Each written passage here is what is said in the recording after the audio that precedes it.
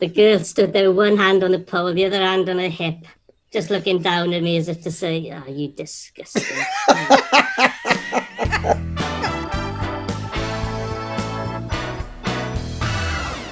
Ed, thanks for joining us. Hi, Ed.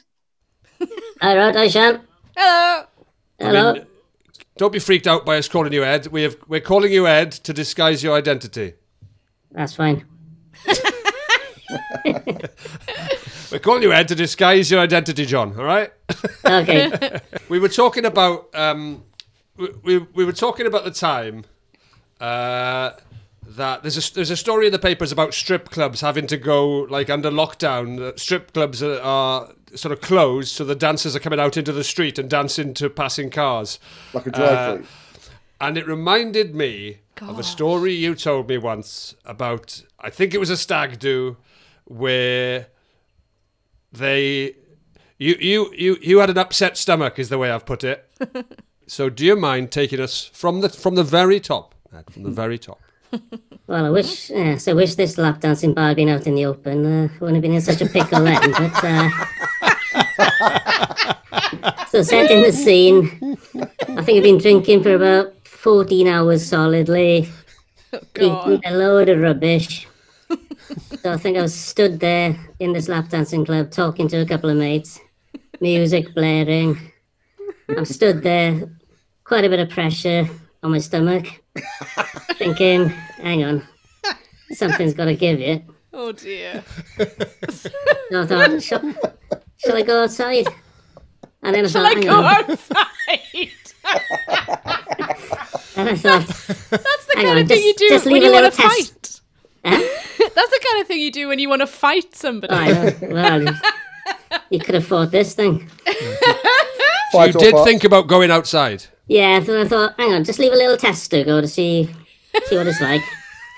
So I let a little tester go, and I thought, oh, actually, there's no smell at all, eh? Oh, I'm safe, I can let it go, and it won't be too bad. Oh, God. So I can let the rest of it go. So about 5-10 seconds later, I thought, right, here we go, let it go. And then it wasn't even a second, it was literally a split second. I thought, oh my God. And then the sort of three lads I was talking to sort of just went, bloody hell, and sort of darted over to the other side of the bar. And before I could even think about joining them, the music cut out. It was only like about 2 seconds from the cast coming out to the music cutting out. And then this voice came on the intercom, broad Scottish accent. And whoever's farted at the bar, stop that now. It's disgusting. And I just stood there, I don't know what shade of red I was. Looked over, one of my mates was lying on the floor laughing, the other two were hanging on to the bar shelf for dear life. I looked up, and then on the circular stage by the pool, the girl stood there with one hand on the pole, the other hand on her hip, just looking down at me as if to say, "Ah, you disgusting."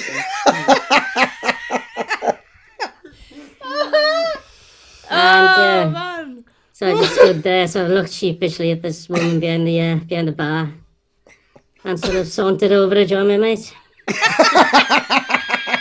Sauntered over.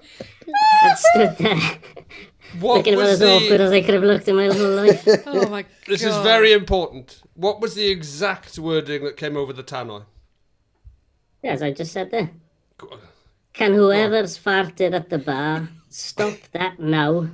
It's disgusting.